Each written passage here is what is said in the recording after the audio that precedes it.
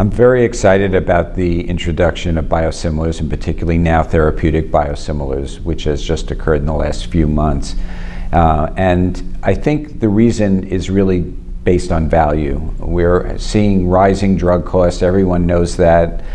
They're talking about it a lot in Washington, but they're talking about it on Main Street too, because our patients every day are faced with bills that are catastrophically high and sometimes cause bankruptcy and other problems for them. So how can we reduce the cost of therapy, especially these life-saving therapies that are so wonderful but are expensive to develop? So biosimilars fits that niche because the development process is different than it is for an originator drug, and it's mainly focused around showing the analytic similarity of a biologic to a biosimilar. Every lot of biologic agents is by definition, since it's made in cells, a little different from the others. So a very rigorous process of evaluating the molecule, then evaluating the pharmacokinetics, evaluating its preclinical activity, and finally less emphasis on the clinical trials, but enough emphasis on the clinical trials that you can extrapolate to the different indications of the drug.